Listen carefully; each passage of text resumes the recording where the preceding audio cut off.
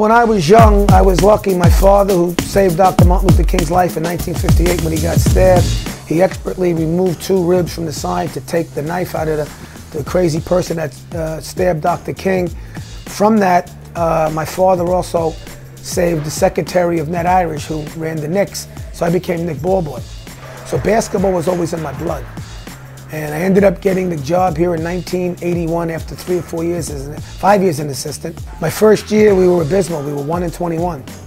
And I went to every clinic, I watched every tape, learned all about psychology and coaching, did everything I can. And losing 3 kids and having the same kids back, adding 1, we went 22-4 the following year. And ever since then, God bless, it's been great.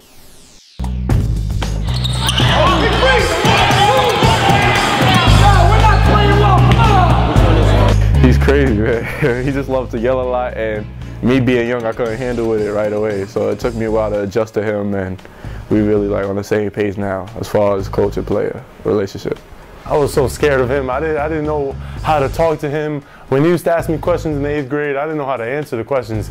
I was stuttering and all that.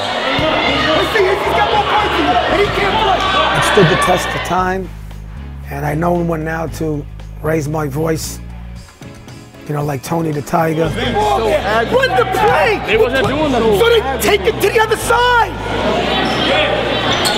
And say things to people where they feel I'm abrasive, but it'll get them to cut the crap. Oh! It means a lot because of the history and all he's been through. He's like a legend. Like, it feels good to be playing with him and actually starting, and he's helping me get where I gotta go. I learned the most from him, always to play hard and just stay on top of my stuff, whether it be at school or basketball, just take care of business. And just everything, don't half-ass anything, just 100% all the time. We're supposed to be the king of Queens. And if you play your 14 league games and your 3 borough championship games, which is 17, and you don't have a 0 at the end, people are saying, how did it happen? How'd you go 16-1, 15-2? People only remember the 1 loss, not the greatness of the record.